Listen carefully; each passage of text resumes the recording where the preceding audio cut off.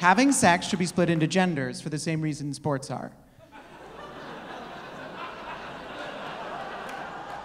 I'll say it again. Having sex should be split into genders. Well, if you think that men and women should not be playing tennis with each other, they should not be having sex. Today, people are so worried that a trans woman is gonna hit a tennis ball at a cisgender woman. And it's like, did you know that sometimes men fuck women? I know, you're like, sure, maybe in the 1920s. No, now.